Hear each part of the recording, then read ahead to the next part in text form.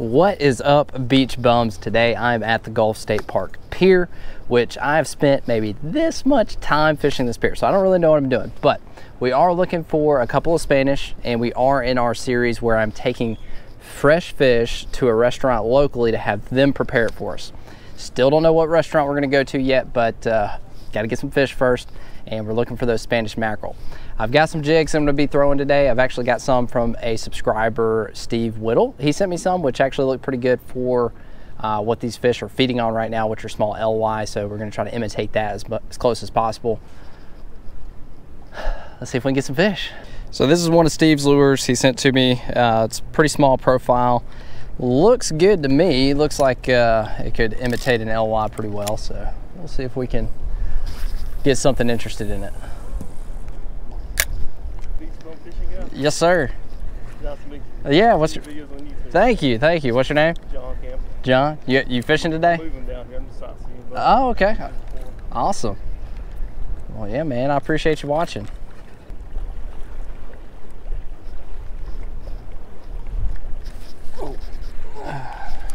It's first fish, little jack. These guys have been all over the place.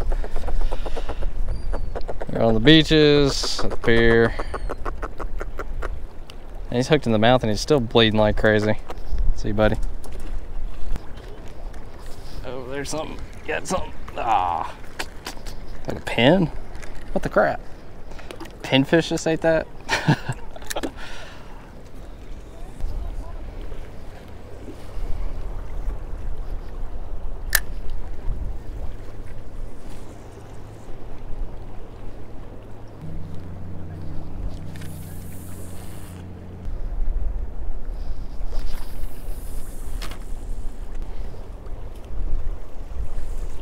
I've got Mehmet here. He's originally from Turkey, right? But yes, you live in Minnesota now. Yeah. And he's down here fishing the pier. He ran into me. He's a subscriber, but he's also going to help me out with some LYs to hopefully hook some of these Spanish. Thanks, bud. Good luck. We got the juice now. This is the live bait. I'm getting hooked up. Nice folks at the pier. We're going to let it sit out here and see if we can get us a Spaniard. Oh, there's some rays. I don't know if you can see them in the GoPro or not, but they're right there. Seen a few sharks, all kinds of stuff. Just hooked up on something. Oh, that's a Spanish. There we go. Hopefully it doesn't cut me off. I just got 17-pound fluorocarbon. That's a good Spanish. All right, this is an issue at the pier. I guess I'm gonna have to hand line this guy up. Ugh. Come on. This is a lack of knowing what to do. All right, here we go. Spanish on deck. We got dinner. Heck yes. It's a nice one. Yeah, that'll work. Mehmet, thank you. You delivered.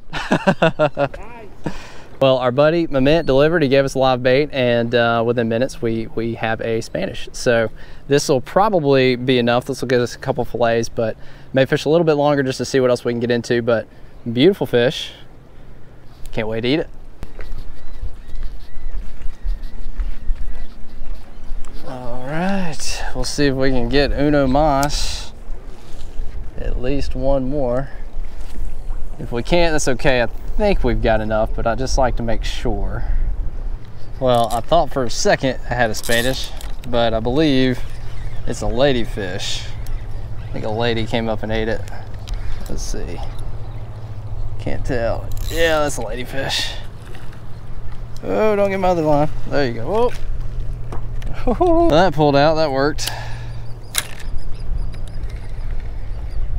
Didn't want to deal with that. Oh, fish on, dang, something hit it. I'm gonna guess we got some ladyfish around. Yeah, that's another lady. On the LY, that sucks. These are some stout ladyfish there, dang. Probably about to get hammered by a shark. Oh.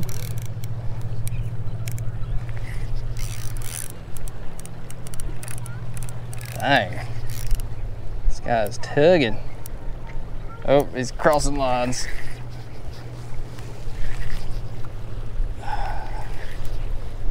He's foul hooked, that's why. You need a net? No, it's a ladyfish. He crossed us up. Are we still around that line?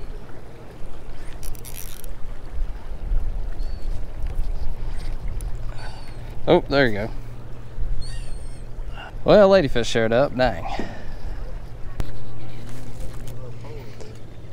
We gotta show my buddy catching a fish here. I don't know what it is yet. Let's see what we got. It's a big one. Yeah, looks like a good fish. Oh gosh. If that's is that a, oh, it might be a remora. Oh, yeah. Dang. Yeah, for a second I thought it was gonna be a Spanish. I was like, that's a big Spanish. They can fight though. Yeah, they're good for a fight, that's for sure.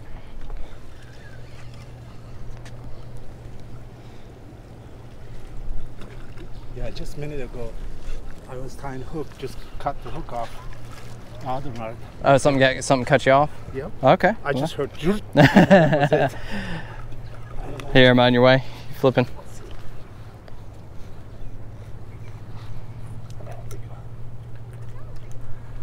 There we go. Little stank cobia right there.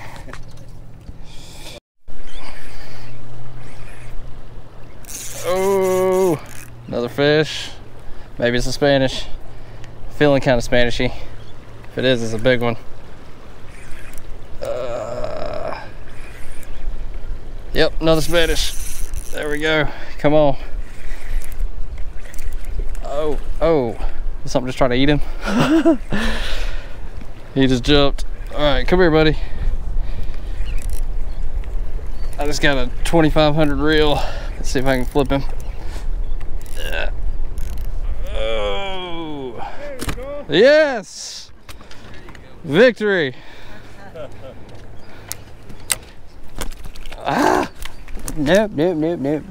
Don't leave me. Yeah, they know where the water is.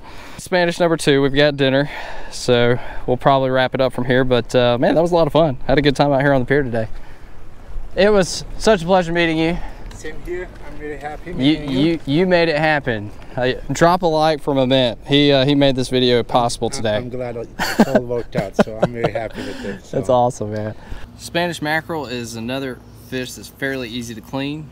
Just make a cut right there behind that pectoral fin and just ride this backbone down. They're really simple. This fillet just is going to come right off. Really easy to cut through. You don't even have to have a super sharp knife to do it. I did bleed this fish, so not a lot of blood. I do recommend bleeding your Spanish mackerel. They've got just this little set of rib bones that you're going to have in there after you fillet it like that. Just going to remove the skin after that. They're a little bit like pompano in that the skin's not real like if you and I can feel it already with my finger. I left a piece of skin on there. You can see like it's kind of pompano are the same way. They can be a little tricky. Some pin bones right there in that bloodline. So I'm just gonna cut those out. Yeah, I feel that right there. So they do have a section of pin bones, looks like. So we've got those out. There we go.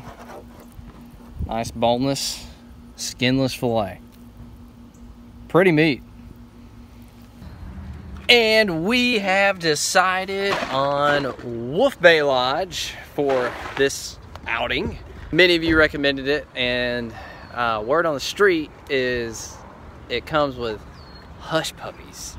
Don't know if that's true or not, but one of the primary reasons we wanted to come check it out because we do dig some hush puppies. Look how cute you are tonight. You got all dressed up, ready for dinner. Yep. So pretty. Give a thumbs up. Thumbs up? That's how she does thumbs up. It's the pointer.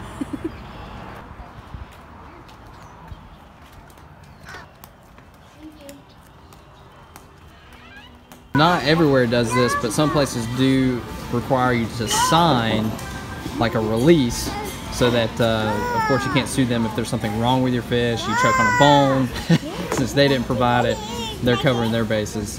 And here, a lot of you asked about the pricing of the last place we went, which was Cosmos, which was $18 per person. Here, it's $14 per person. Courtney wanted the fried this time, so she's going fried, and we're gonna share that with Annalise. That's right, we're gonna get the fried, right? Tell them, we're gonna get fried, let them know. What are you getting? Tell Daddy we're gonna get fried fish. Fried fish. And I'm getting mine blackened. They do come with hush puppies. The sides here are fries, coleslaw, and hush puppies. No substitutions. Different so far than Cosmos, where you can pick any two sides that they have. Wolf Bay, I think, has 3 locations.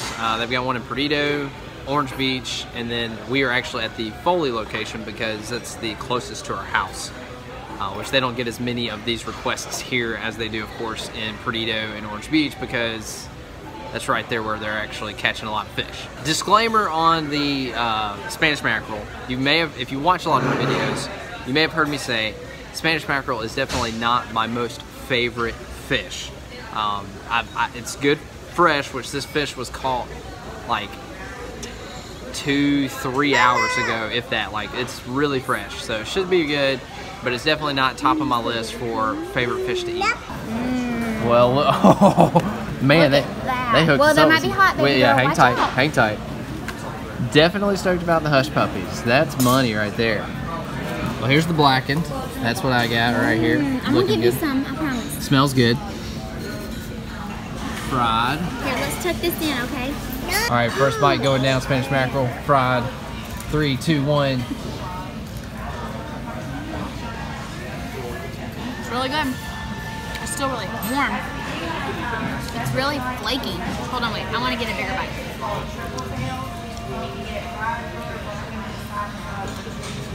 Ooh, hot.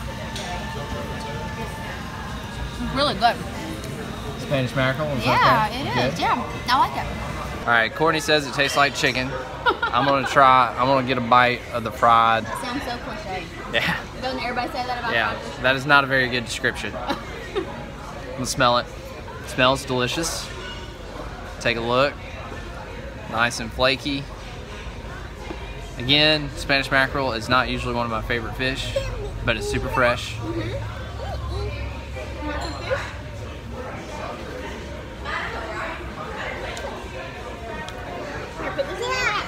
Very good, super mild, very good fish. I really have no complaints. Yeah, I don't know. Okay, I've had Spanish mackerel, and I think it sat in the fridge for a few days the very first time I had it. It kind of turned me off of it. But as long as you eat it fresh, that's delicious. I mean, that's really good. Now we're gonna try the blackened. Get a good bite here. Show you that. Looks pretty delish. All right, here we go. 3, 2, 1.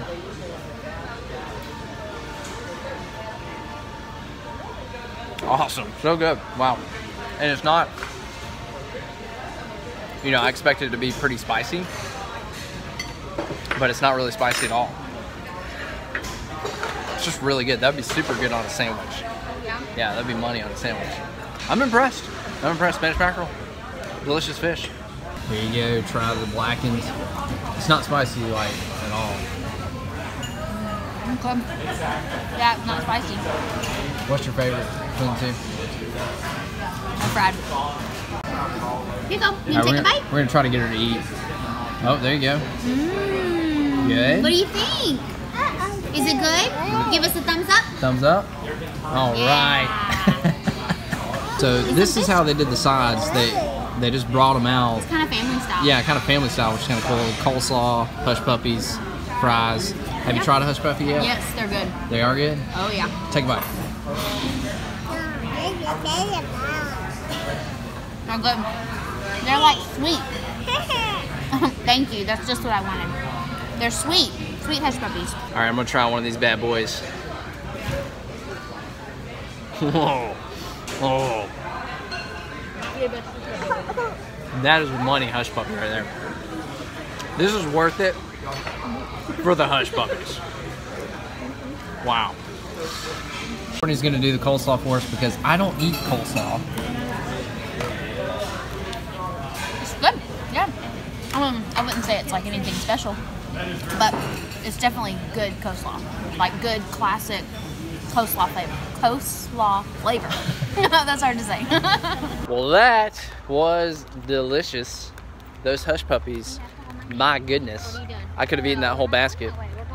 Courtney just about did eat the whole basket of hush puppies. They were so good. And Elise ate them all. Yeah, she really dug them with ketchup. It's kind of weird. Kind of gross. We'll get back to the house. We will talk about it and what we've learned so far. That was very good. Enjoyed it a lot. Don't know still. I had a lot of recommendations on the last video. Thank you so much for all of your input. Really helpful. I'm going to come up with some way of ranking or putting some kind of something on, some kind of number or something on these restaurants, but maybe at the end, maybe after we've done a bunch of them or something, because it's, obviously we're just going head to head at this point since we've only done 2. So we'll talk about it. We'll do like a recap after we've done a certain amount of these restaurants to kind of get a better idea. Many of you asked about filming in the kitchen, which I did ask permission to do that this time. The manager checked with the kitchen manager, and they were trying to get in touch with the owner, who was evidently out of town and out of touch. Anyway, didn't get approval this time from them, but I will ask, and I'll try to call ahead in future references to try to get that approval and hopefully be able to film in a kitchen to show them preparing the food, because that was something that you guys had asked for. And I think it's a cool thing to see. So any other ideas, comment below, let me know. Enjoyed the pier fishing. That was definitely different from what I normally do. These were actually the very first fish that I've ever caught and eaten off of the pier. I have caught a few, you know, tiny fish and not much to write home about off the pier, just from dabbling in it up to this point. But I had a lot of fun today. It was cool catching those Spanish and taking them home and eating, you know, being able to eat them. So that was neat. Might try to do some more pier fishing as I maybe get more comfortable with it and learn kind of the way to do things, which I still don't know how. Guys, thanks so much for watching the video. If you enjoyed it, give it a thumbs up. If you're not subscribed, hit that subscribe button. We'll be doing more videos like this. And as always, you stay bummy.